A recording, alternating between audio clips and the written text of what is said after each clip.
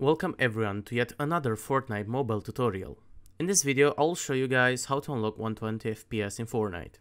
Keep in mind that this tutorial will not only work on 90 FPS supported devices, but all devices which can run Fortnite to this day. Before I begin, however, I'll have to mention that allowing Fortnite to run at a higher FPS will significantly increase heat and power consumption, so proceed at your own risk. With that out of the way, let's begin.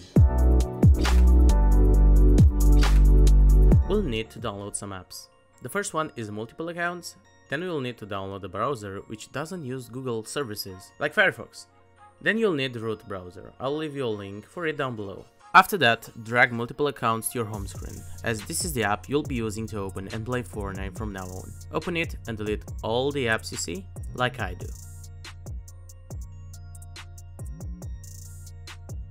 After you've done that, press the plus sign and add the apps that I mentioned.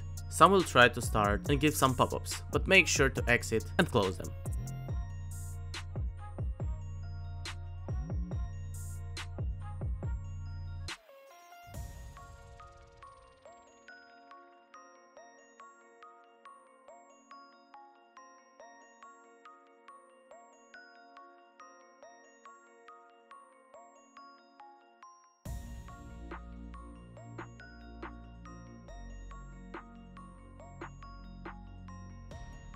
After you're done, open Fortnite and let it download.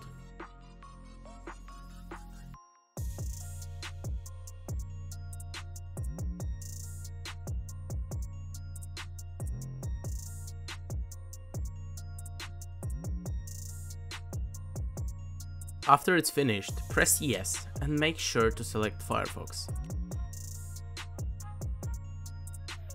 After you're logged in, make sure to check the lower textures so you get higher FPS in game. Go into settings, make sure to tick the highest FPS that your device has and leave the resolution scale to whatever you want. I don't recommend going above 75% though. After that, quit Fortnite and open the root browser. You'll need to press the small home icon in the top left corner, then go to the path that you see on screen right now.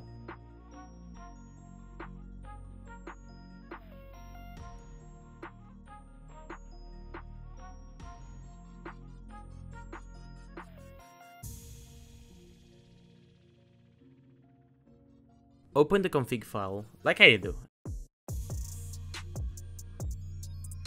and scroll down till you find this. You might see 30, 60 or even 90 FPS here. You'll simply replace that with 120.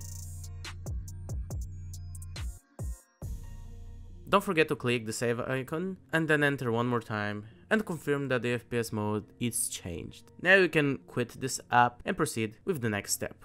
The next step is only for devices with LTPO technology. If you're unsure that your device has one, try to Google it. If you're sure that your device doesn't have that technology, feel free to skip this step. We'll need two more apps to download. The first one is SetEdit, which you can get from the Play Store, and the second one can be downloaded using the link in the description. After you've done that, open SetEdit and add three new options, which are peak refresh rate, min refresh rate, and user refresh rate. All of them will have the value 1.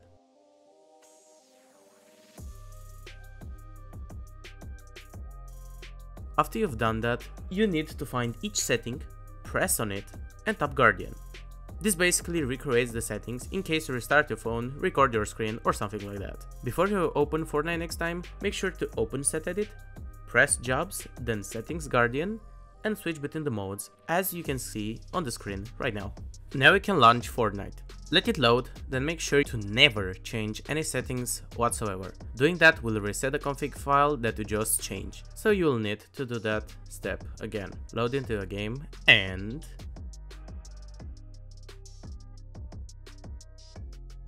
there you go.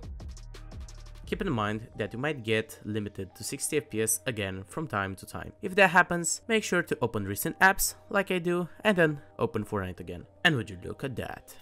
I've also tried this on my OnePlus pad. It can support up to 60 FPS by default, but by doing the tutorial, I've unlocked 120 FPS on it as well. But what should you do when there's an update? Do I need to do the whole process again? Well, no. You just have to update Fortnite by opening the APKs app, then open Fortnite within multiple accounts, and let it download. You won't need to tinker with the standalone app, which is outside multiple accounts ever again. From now on, you will only use the app within this app. Make sense? If not, well, I'm sorry.